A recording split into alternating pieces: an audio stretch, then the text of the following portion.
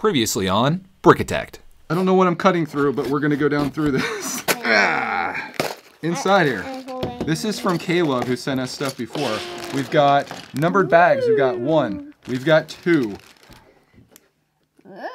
I am in shock right now because it looks like Caleb sent us all of the Series 19 CMFs that just came out. This is absolute craziness. Parkman's already getting them all set up here. This should be a whole video by itself of all these guys because I do want to show them off. Why don't we do that? Let's do a whole video dedicated to these. We can tell you all about the ones that we like the most and show them off, and I can make my new stand, which I'm gonna have to order some pieces for.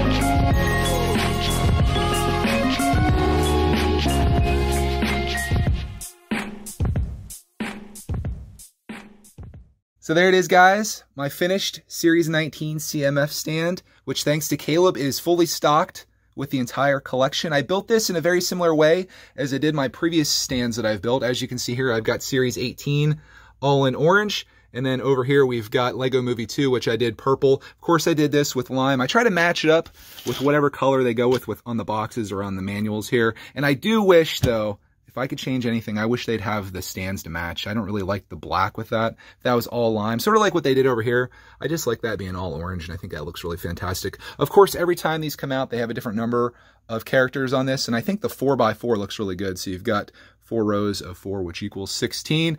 Mathitechs in the house. But yeah, I think this looks really great. And I told you earlier I would talk about my favorites and least favorites. And I have to say, I'm still sticking with it. I love the dog catcher. Let me see if we can get in on her there. Of course, I did have some extra pieces, and the poop is on the dog's back. Also in that row, I love the pizza guy. Down here, I like the fox. I know the fox has gotten a lot of flack from people. I like the fox with the chicken. That's one of my favorites. This one with the bike, the biking girl. I don't know the official names for these, so I'll be making them up as I go. I think that one's really fantastic. If you went to the store and you were trying to look for one of these, that's probably the easiest one to try to get since the bike's going to be in there. And I don't think there's anything else that you would probably mistake for that. So that's a nice one to have. This bear, Clark was immediately attracted to. I don't know about that one. I also don't know about the rugby player. I guess my complaint with this one is that I wish it was an American football player. I wish it had like the helmet and shoulder pads, football, all the gear. I think that'd been really great. Up on the second level here, I do love the flamingo. That's probably my favorite part of that character. This one, I don't know if he's like, I guess he's like a robot bounty hunter. I don't know. That one's just okay to me. Up here, I really love the explorer guy. I love his, I think someone said it's a chameleon. Whatever that thing is, I like it. What I don't like on this row is this girl right here. Not because she's a female firefighter, but because I have so many firefighters and nothing really special there. This one here, which is the female pharaoh or Cleopatra, I know a lot of people weren't loving it because from what I understand, it's a repeat of some other pieces we've had before, but I don't have them, so it's new to me. We've got the female coder over here. I love her accessory. I think that's great, and I just like her hairstyle, and I like everything about that. So that's one of my favorites from that row as well. Up top here, the gamer guy. I feel like if this is Toy Story and these things came to life, these two would get together. So I like him. This guy, the bath guy, little weird, little odd, little strange. Got the green duck, also an odd choice. He does have the fabric around his waist there, which is his towel, and I think that's pretty cool. We should look, though. We got to look and see what's under there. This is where things get really weird in the video. Let's see what we got going on here. It's suds. He's got suds. That's fantastic. Even if you just kept it like this. Oh my goodness. Am I the first person to do this? I can't be. There had to be somebody else that's done this before. Please tell me someone else has done this. That might end up getting cut out, but we'll put him back on there. And let's just finish this off with the last two. And probably my very least favorite out of all of them is this guy right here. I'm really not sure what he's supposed to be. It looks like a Chima something or other. And this one I don't really like either. So that top row is a little weak in my opinion. I do like these two guys. I like this row. Well, yeah, every row seems to have somebody that's weak. Like if I had to drop someone from each row, I would drop these two instantly. And then this row, I would drop the female firefighter. This row, I would drop the bounty hunter.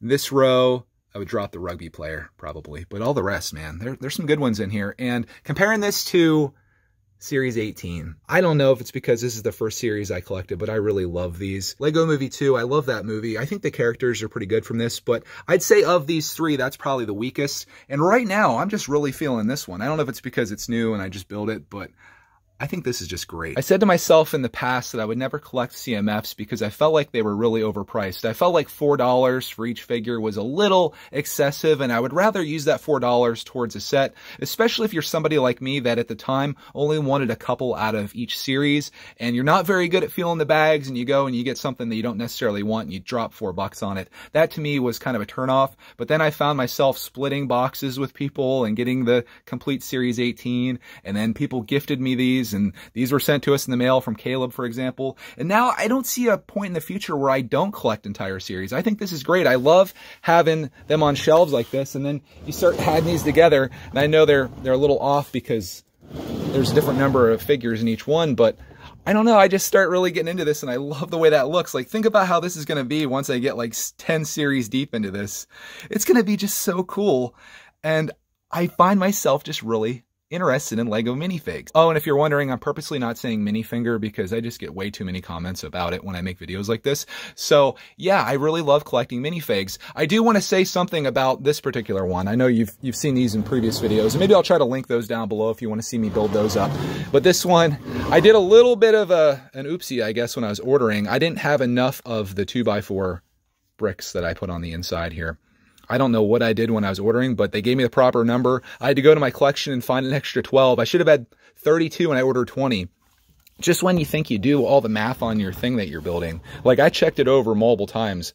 I don't know what happened there, but luckily I had some in my collection. If you are trying to build one of these, I felt like I tried to show it the best that I could on how to build it. It's very simple. All of these have essentially the same technique in building them up. You don't have to do anything too crazy other than just make sure the pieces are interlocked and leave space for your figures. Oh, that hurts. And I've experimented with different heights. Personally, I like it so the next line starts right above or right about where these characters' heads are, because if you do it any lower than that, like if you did this 3 high instead of 4 high, they'd be kind of sunk down below and you couldn't see all the details. So this is the way I like building them. The internal structure, the reason that I did this in lime, and you'll see this one's also lime, is because for some reason, that seems to be the cheapest parts, the cheapest price. I have no idea why, but I've looked at multiple sellers, particularly the seller that I bought these from. I was like, okay, let's see what your cheapest color is to do the inside, because I was willing to do it any color. You're never going to see it. In this case, it was lime. When I ordered these purple parts from a completely different seller, you know what the cheapest color was to do the inside? Lime. So I'm very thankful that they came out with the lime series this time, because I think I probably saved some money on this. I don't know how much I spent, because I did order a couple other parts for a project that I'm working on, but I can tell you what the cost was here, possibly, without revealing too much of my information. This might help you too if you're trying to build one of these, but the 1x1s were only 2 cents a piece. These are all new.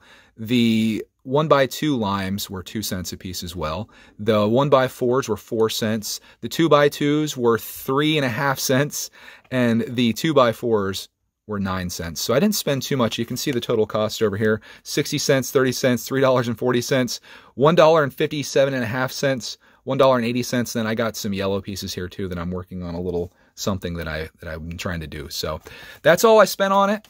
whatever that adds up to be. Some math detector can do that in there.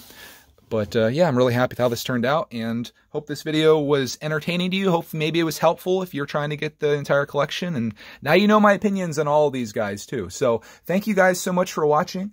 And as always, next video.